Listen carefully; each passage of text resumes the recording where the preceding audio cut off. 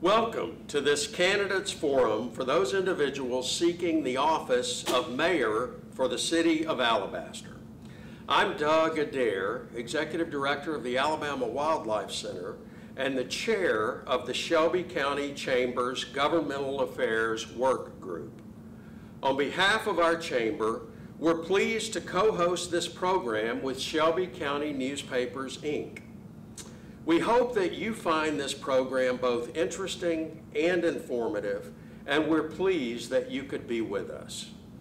Before we begin, let me express our thanks to each of the candidates in alphabetical order, Scott Brakefield and Robert Goodner, for joining us for this virtual forum. Gentlemen, your willingness to put yourselves before the voters of the City of Alabaster is a true testament to your desire to serve and lead your community. Now, let me explain our format for this virtual forum. Each candidate will be asked the same questions and given 2 minutes to respond. The sequence for answering questions will rotate alphabetically. Neither of the candidates have been provided with the questions prior to this event. The candidates will respond to these questions in this alphabetical sequence, with each candidate alternating responding to the question first. The rotation sequence will continue in this fashion through the end of the question and answer portion of the forum. In the interest of time, there will be no opening statements, but there will be an opportunity for each candidate to provide a closing statement. These closing statements should be no longer than 3 minutes. Jordan Powell, Director of Investor Development with the Chamber, will act as timekeeper and provide each of the candidates with a countdown during their answers by holding up a card indicating the time remaining. Kirk Manser, President and CEO with the Shelby County Chamber, will be posing the questions to the candidates. Now let's begin with our first question. To begin the question and answer portion of our forum, we'll start with Mr. Brakefield. Mr. Brakefield, why do you want to be mayor for the City of Alabaster? That's a great question. I guess I'll first start just being a hometown guy, being a hometown product. I grew up in the City of Alabaster. I attended Thompson schools from K through 12. Married a hometown girl. We moved away for a couple years for me to get into medical sales, and then we quickly decided that we wanted to get back towards home. So we moved back. We've had our children. We've raising our children. We're sending them through the Alabaster City school system, and we just love the community. We're completely invested in the community. I've served 3 terms on the Alabaster City Council, the last 2 terms as council president. My wife is the principal at Meadowview Elementary School. Our kids our twin boys are freshmen at the high school, and we've got one that's a sophomore at the University of Alabama. So we just love the City of Alabaster. We've invested our lives in the City of Alabaster, and there's going to be nothing that I take more pride in than being the mayor of Alabaster. Thank you. Now, Mr. Goodner, same question to you. Why do you want to be mayor for the City of Alabaster? To be the mayor of the City of Alabaster would be a great honor and a privilege. My whole life I have been blessed to be able to serve others, blessed to be able to show some leadership traits and to take responsibility, and I have a willingness to take on responsibility and take on those issues because I care about people. I care about people and want to listen to people. I think things in Alabaster, there needs to be a change where the citizens of Alabaster are listened to, where they are respected, where their ideas are considered, that they're not pushed aside, that they are brought up for serious consideration, not just as an appreciation because you have a thought, but to really be considered if it's a viable option to where we can do things better. Conflict is great. Conflict makes us work harder. It makes us consider more. And I believe that as a mayor, it's not a position of authority, but it is a position of responsibility. And that responsibility is something to be taken very seriously. And having been in Alabaster since 1993, having raised my children here, having been ordained in the church here, having just to watch the city grow and be as blessed as it is exciting. And I want to serve the city because I want to serve the citizens. And I'm able to do it full time. That's another blessing. It won't be a part-time position for me. It'll be a full-time position to which I can fully engage and do what I think will be led by the citizens of Alabaster. Now we'll begin the second question with you, Mr. Goodner. What, in your opinion, are the priorities and responsibility of the City of Alabaster's mayor? I believe that the responsibilities and priorities in the position of mayor is to be one to set the tone. Set the tone for those representatives from the wards, to set the tone where the citizens know that the administration, that the government, one cares and is willing to listen to what they have to say, and to be truly concerned about the infrastructure, about streets that need to be paved, about public safety, about our children in our schools, about our education. But how are we supporting that infrastructure? How are we supporting the small businesses? And there again, I believe the position of mayor is that of a position of responsibility of leading and setting the tone, of setting those concepts of operation and what is our intent. Why are we doing what we're doing? How are we going to get there? And what are we going to do once we achieve that? Thank you. Mr. Brakefield, same question to you. What, in your opinion, are the priorities and responsibility of the City of Alabaster's mayor? I think the main priority and responsibilities of the mayor of Alabaster is being a face of our community. Typically, if there's a concern or if there's an issue within the city of Alabaster, most people want to speak to the mayor. So being that leader, that person in the forefront that's capable and understanding and willing to meet with the community, to hear concerns, to address those concerns. But I think the biggest thing about being the mayor of Alabaster is just being accessible. When you step into the role of politics, it's an open door. And you need to understand that it never shuts off 24 hours a day, 7 days a week. In the world that we live in, you're going to be answering emails, phone calls, text messages about concerns that are going on in your community. And with me being raised there, living there pretty much the majority of my life, there's nothing more that I want to do than to address those concerns and continue to make Alabaster the best place possible that we can to live, to raise a family.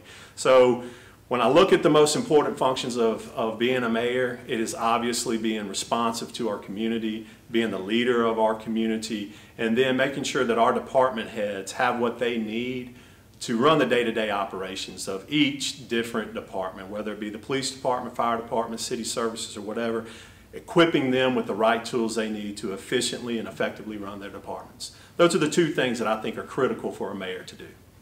Thank you. And now for our third question, we'll begin again with Mr. Brakefield. When prospective new or growing businesses evaluate new locations, they often seek out incentives or assistance from the city. What is your stance on incentivizing businesses to grow, and what assistance programs do you feel should be in place? Okay, so being on the council for 12 years now, I've seen a multitude of different options that we have approached. We have gone through the process of doing incentives up front, being responsible for infrastructure and things like that up front.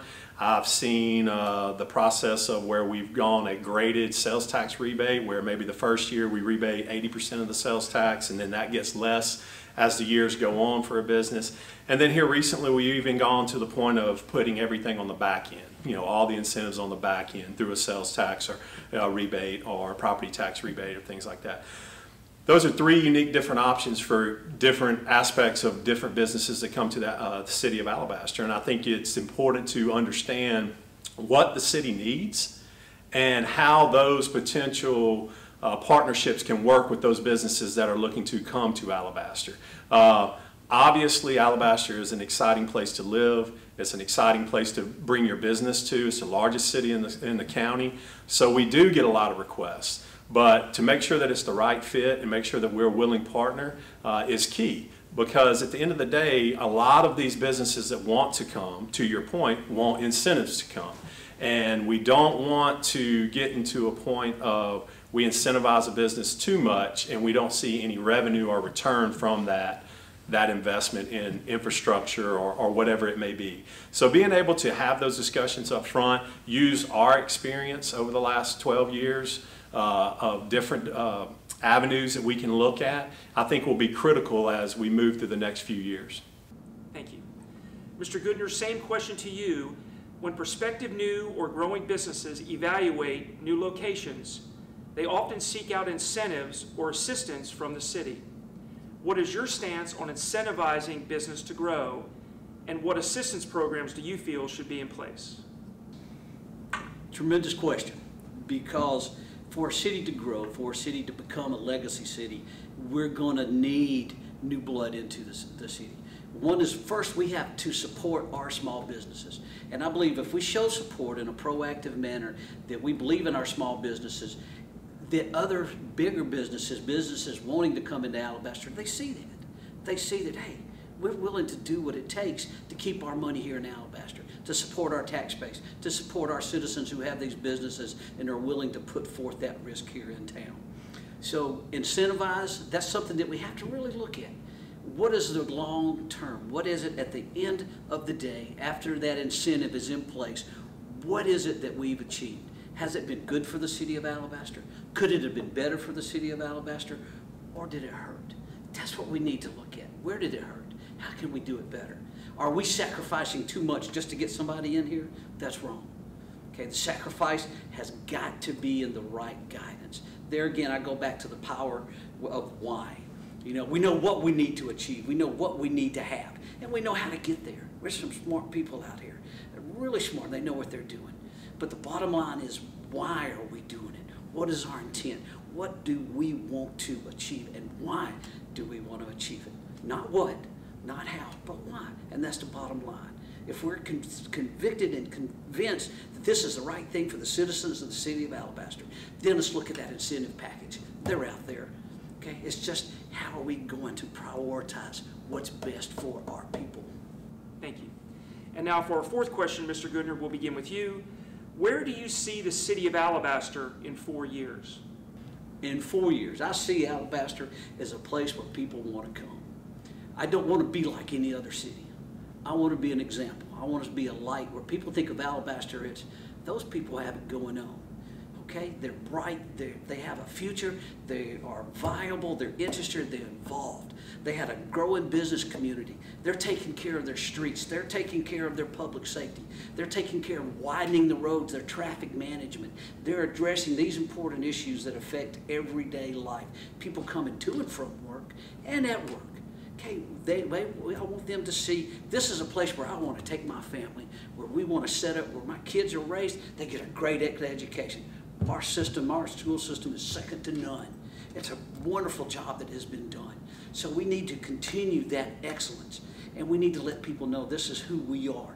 Not we just have a school that's full of great students, but we have a community that's involved, not just in the school, but they're involved in the rest of the city. They're involved in the rest of the businesses. They care and they come out to events. Okay? They greet each other. Okay? It's they're walking around going, man, it's a good day to be in Alabaster because we take care of each other. And our administration cares about us. We have public safety. You know, there's a way to enforce, there's a way to take care of our city as far as law enforcement without being overbearing, without being overburdened. But we take care of our people. The safety comes first, and everything else falls into place. But in 4 years from now, 5 years from now, 10 years from now, I want people to come to Alabaster because this is the place to live. This is the place to raise our family. And those kids, those children of that family come to live in Alabaster, not because mom and dad are there, but because of the city. And mom and dad happen to live there. And then the grandkids get to stay. That's what we have to do, is have a legacy city. Thank you. Mr. Brakefield, same question to you. Where do you see the city of Alabaster in 4 years? I see the city of Alabaster continuing to grow, continuing to be a vibrant community. Here in the last couple months, we've had some exciting meetings with residential developers that are excited to come to Alabaster. We've had some exciting meetings with developers that are looking to bring unique, different things to Alabaster that we currently don't have. So I can see Alabaster continuing to grow, continuing to prosper, and that's a lot around our school system. You know, having Alabaster City Schools there, we are attracting families each day, each month that are looking for a quality education for their children, and they're moving to Alabaster. So when they move to Alabaster, we want to be able to provide them with the services that they're looking for in their school system, but also that they're looking for in their city. So I continue to see that Alabaster will continue to progress. We've got a good growth record over the past 12 years that I've been involved in the city council, and I see no reason for that to change moving forward. Thank you. And for our fifth question, Mr. Brakefield, we'll begin with you. What are 3 specific things you hope to accomplish if you're elected mayor? 3 specific things that I hope to accomplish if I'm elected mayor. I think a big emphasis as we move into the future for the city of Alabaster will be is our continued improvement for our quality of life. Working with our Parks and Rec department to continue to provide those opportunities, not only for our youth, but our adults. In December, we commissioned a study, we sent out a survey in the spring, we got a lot of feedback, and really kind of gave us a map to follow to address the needs, to address a lot of the quality of life issues that may be popping up in the city of Alabaster. So addressing those needs over the next 4 years is one of the main pillars of my campaign. I'm a big advocate for our Parks and Rec department. Also, continued support of our school system. I think our school system is one of our greatest economic engines as we move to the future. The better that our school system performs, the more families want to move to Alabaster. The more families that want to move to Alabaster, the more retail and commercial development want to follow. The more that follows, the more property values increase. So it's kind of a win-win-win for everybody. So supporting our parks, supporting our school system, and lastly, every community wants to know that they're safe. Continued the support of our public safety is critical. I've consistently supported our public safety over the years by investing in new equipment. We've got a big project going on right now with the Alabaster Police Station, so it'll be exciting to see that come on board. And we have continued capital needs within our fire department that we'll continue to address. So those are 3 of the things that I really look toward accomplishing as we move through the next 4 years. Thank you. Mr. Goodner, same question. What are 3 things that you hope to accomplish if you're elected mayor? The first thing, my first priority, and going around and talking to the citizens of Alabaster. One of the great things that I have been involved with the city as a part-time employee for the last year, I've gotten to talk to citizens in the city. I've gotten to talk to city employees, and I've listened and heard what they're saying, and some of these things are repetitive.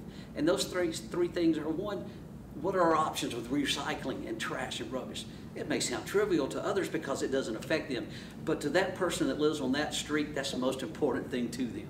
So that's how we have to address that. That's very important. Secondly, we want to look at the communication between the administration and the citizens, the city council and the citizens, the city council and the school administration. There's got to be better communication, because that's where everybody finds out, why are we doing this? Why are we doing this? And if there's questions about why we're doing this, how can we address them? What are our options?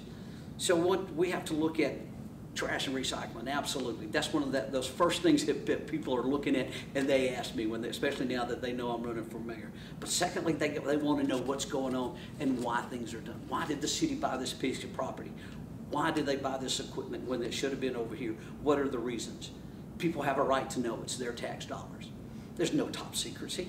Let's be transparent. Let's tell them. And people then have the common sense to accept things if they realize that's what really needs to be done.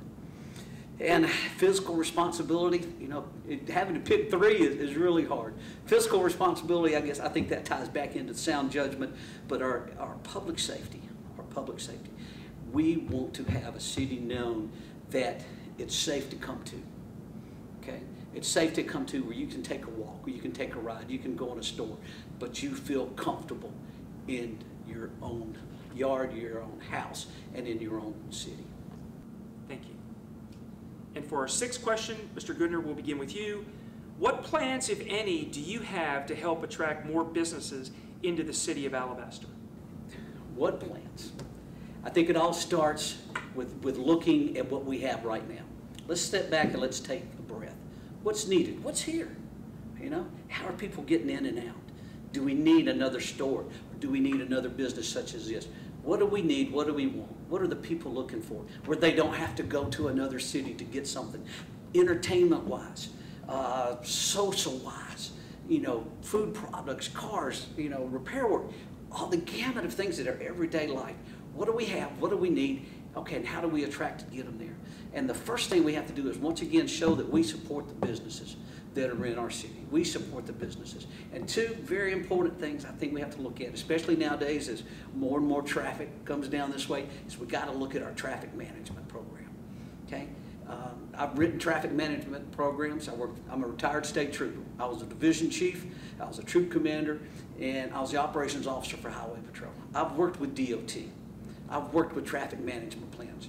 I've developed and wrote the plan for the contraflow or the reverse lane plan coming from South Alabama to North Alabama in the event of a storm. I've worked with that was a year-long project that we worked on. I understand the system and how the studies go, the research go as to how traffic flow needs to go. It can be delivered, it can be controlled. But if businesses know we have a good traffic plan and there's going to be a good traffic flow coming in and out all times of the seasons, that's where we got them. And that's where we can attract them in. You pull them in that with public safety. But it all starts by stepping back and going, we need to change. What's our direction? Why are we doing this? What do we need? Why do we need it? Okay, who are we going to service? And now let's get the people there with our traffic flow program. Thank you. Mr. Brakefield, same question to you.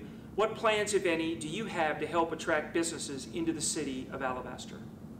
I think the biggest thing that we need to continue to invest in to attract businesses to the city of Alabaster is infrastructure. We have just completed, with our partnership with ALDOT and with our help from our State Senator Cam Ward and our representatives Matt Friday and April Weaver, ALDOT has completed their expansion of the 65, the bridge, the on-ramp, everything like that. So that is key. We've got to be able to move people around our city. The expansion of 119, the initial project had it terminating its Veterans Park. ALDOT called us, told us that it was over budget. They wanted to kill the project. We worked with our state representatives, vigorously to come up with a different idea. Now we're going to terminate it a little bit shorter, but it's still going to improve traffic flow in the city of Alabaster. We have got to continue to improve our infrastructure to move people around the city. Because if we can move people around the city, then that's going to make businesses come to the 119 corridor, to be comfortable putting their business down there, knowing that it's not a standstill parking lot and it's a challenge to get in and out of their business. So it's imperative that we continue our infrastructure improvements, working with our builders to continue to attract new businesses and new opportunities, especially down the 119 corridor. For our seventh question, Mr. Brakefield, we'll begin with you. One of the best ways to attract and retain business is to ensure that their workforce needs are met now and in the future. How do you believe we can prepare our K-12 students to be strong, productive members of our workforce pipeline and to meet the needs of employers? Great question. I think that's an evolving question. As we continue to see the impacts of COVID, it's really completely changed our workforce. It's really shown how many people can really work from home, who can't work from home, who's essential employees, who's not. So I think working with Alabaster City Schools to ensure that our students are equipped no matter what it is, whether it's a skill, whether it's a trade, whether it's a technical issue that they want to focus on for their career, nursing, education, all those different things are evolving industries now because of what we're learning through this pandemic. And I know my wife is an elementary school teacher, so it's something as simple as teaching school is now difficult. So it's important that we work with Alabaster City Schools, and the Alabaster City Schools has those parameters in place so that we can address those needs for the future. So a student feels like, hey, I don't have to go to college. I can follow this path. I can go and get a skill. I can come out of Alabaster City Schools certified in electrical engineering or whatever it may be. There's not a need to go pursue a 4-year degree because now I can get into the workforce. And we need to make sure that that is acceptable and that is understood for our students. And that's the critical part of it, is really making sure that our students understand, hey, it's good. It's a positive thing to be able to have a skill and have a trade and get out into the workforce. But the big thing is just making sure that Alabaster City Schools is equipped to educate and train our next century workers. Thank you. And Mr. Goodner, same question. One of the best ways to attract and retain business is to ensure that their workforce needs are met now and in the future. How do you believe we can prepare our K-12 students to be strong, productive members of our workforce pipeline and to meet the needs of employers? First, we got to ensure that our school system is not just a beautiful building. Right now, it's not just a beautiful building. It's a beautiful building. Yes, nobody can agree with that. We have wonderful services. Okay, we have wonderful teachers. We have a wonderful system. We have a wonderful board. No question about that. We have to maintain that excellence. And how do we do that? By ensuring this is where people want to come and move to. This is where we want our kids to go. We support our schools. We do support our schools. However, we have to realize that with those schools, we have to support the remaining section of the community. We can't leave them out. That's for those kids that are going in there. What's more important is not really the building itself, but it's what's inside that building. It's who's teaching our kids. Okay, it's the influence that those teachers, the service staff, the administration staff, the principals, the school board, the whole administration, how are they impacting our children? What kind of influence, what kind of environment are we setting for them? What is the tone? Why are we teaching what we're teaching? And let the kids know that. Let's be open. But with that, we open up several things for those kids. Avenues now that we know that are needed in America in our economic times. Trade crafts. Let's open up these things where kids, maybe they don't want to go to college, but they want to learn a trade. Let's track them into that. Let's give them those options. Special needs. We've got to address our special needs students. We really have to drive home because they have a place in society. We have to let people know that we care about those special needs kids, those kids that need to learn a trade, those kids that aren't just quite there athletic. Not everybody's going to get a professional contract, but they can be a viable, important part of our society and of our city if we influence them with a positive atmosphere. Thank you. And now for our final question as part of the question and answer portion of the forum, Mr. Goodner, we'll begin with you. Why should the citizens of Alabaster elect you mayor? I think the people of Alabaster need to elect somebody that cares about what they think, that cares about their quality of life, that cares about their children. I care about the speeders through the subdivision. You know, I've seen a lot as a state trooper. I've seen a lot as my military career overseas and also in deployments here in the United States in natural disasters. I care. I'm not a career politician. I'm not. I believe in common sense. And I believe we're not doing it. I believe things need to change. And I think this common sense, why are we doing what we're doing? It needs to be done. We know what needs to be done. Let's prioritize what needs to be done, and then why did we prioritize it? How do we do it? We know what needs to be done. But bottom line is, this isn't a career. I want to do this. I don't have to do this. I want to do this because I care about my city. I care about where it's going. I care about where it's going to be. I care about my kids. You know, I have a daughter that lives in Australia. You know, she lives and works with autistic kids on that far end of the spectrum in Australia.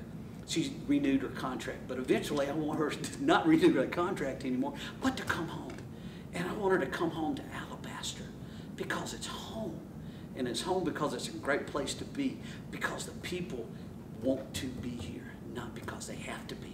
Not because they have to be because of a job, but they moved here because they have a job, but they see what we have and they want to be part of it. Thank you.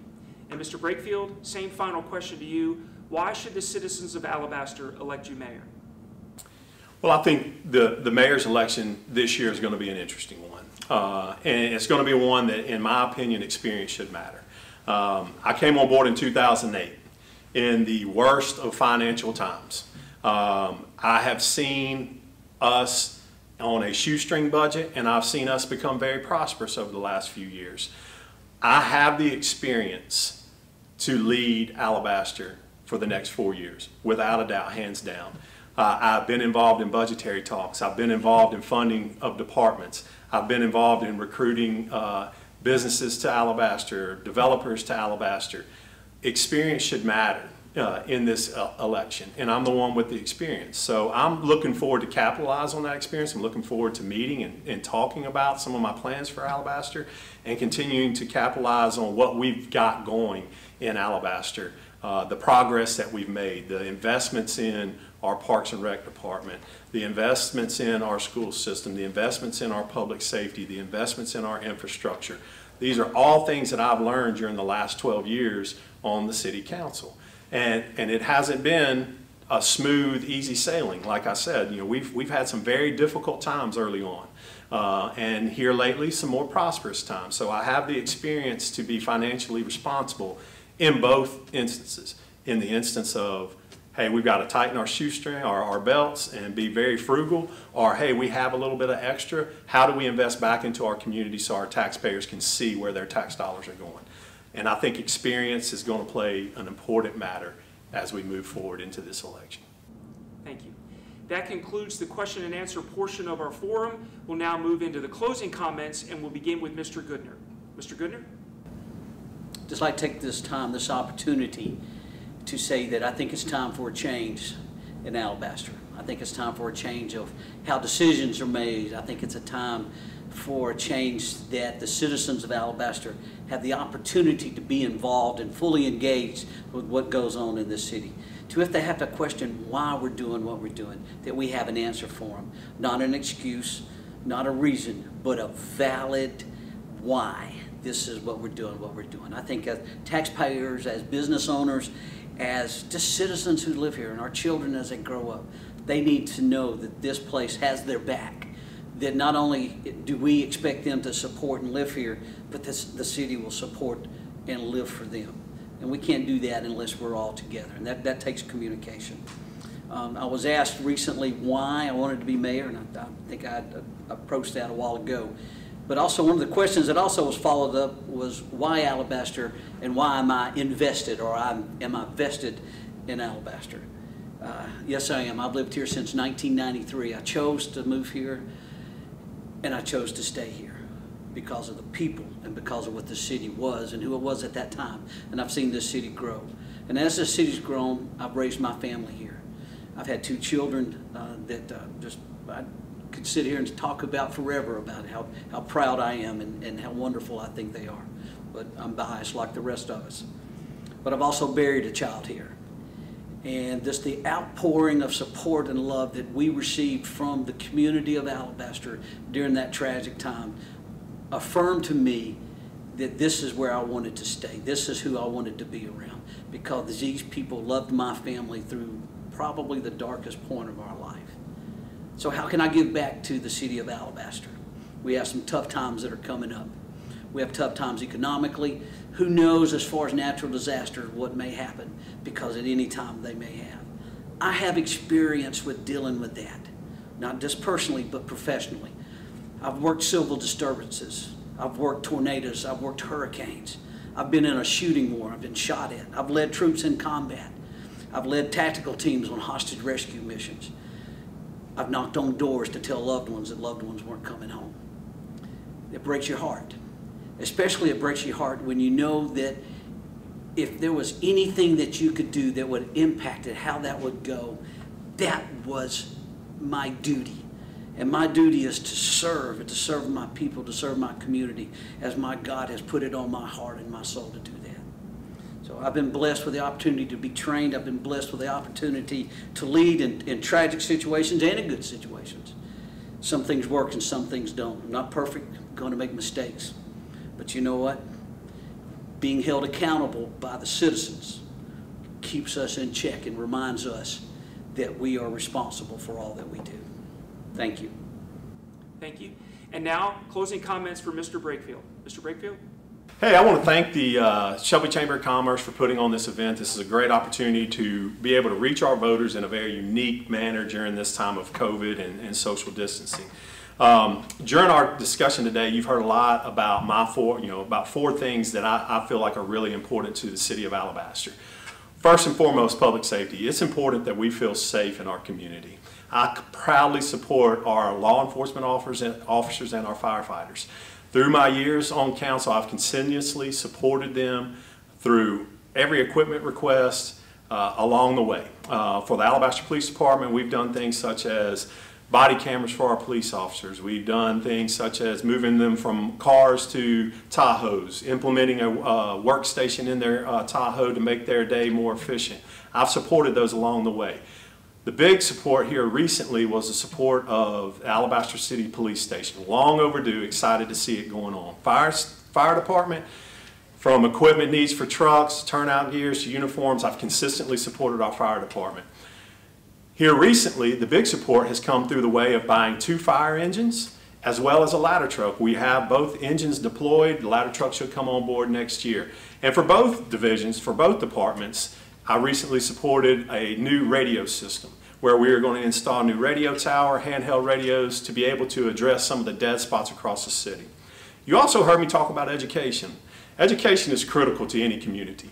It's important that our kids get the absolute best public education that they possibly can, and I think that that's what Alabaster City Schools provides. I was proud to lead the initiative of separation and creating Alabaster City Schools years ago, and I'm proud to see the progress that they've made. We should work strongly together to make sure that our school system is the absolute best, because when our school system is ranked high, we have new families move to the city. When we have new families move to the city, retail and economic development will soon follow. We all benefit from increased property values. Another thing you heard me talk about was parks and the recs. Park and Rec Department. I'm excited to support a lot of the initiatives that are going on within the Park and Rec Department. You see a lot going on at Veterans Park right now with expansion of fields, tracks, implementation of bathrooms, parking space. The same thing is going on at Abbey Wooley Park with a new basketball court, new playgrounds, expansion of walking trails. So excited to see those programs continue, and that's something that's going to be part of my agenda as we move forward, because I believe in improving our quality of life. Last thing that I wanted to touch on is financial responsibility. You heard me mention it earlier in my comments. In 2008, I came on board in the leanest of lean times. The last few years, we have had some prosperous times. Over the years, we've worked hard to put money back in our savings, in our fund balance, in our reserves. Right now, we're typically standing somewhere around 30% in our reserve fund, which most rating companies and bonding agencies only require you to have 15%. That has afforded us to receive a AA rating from Standards & Poor's, which is significant because only about 19% of municipalities across the state of Alabama have a rating of AA or higher. In closing, I just want to thank you for your time watching these videos, getting to know you, the candidates that are running for mayor of Alabaster, and I look forward to seeing you at the polls on August 25th, and I ask that you vote Scott Brakefield for mayor of Alabaster. Thank you. That concludes our forum. Thanks again to both Scott Brakefield and Robert Goodner for joining us and for your willingness to share your vision for the city of Alabaster. Thanks also to our collaborative partners at Shelby County Newspapers, Inc. Finally, and most importantly, thanks to each of you for taking the time to view this video. We hope you found this program informative, and we encourage each of you to participate in the election on Tuesday, August 25th. We are adjourned.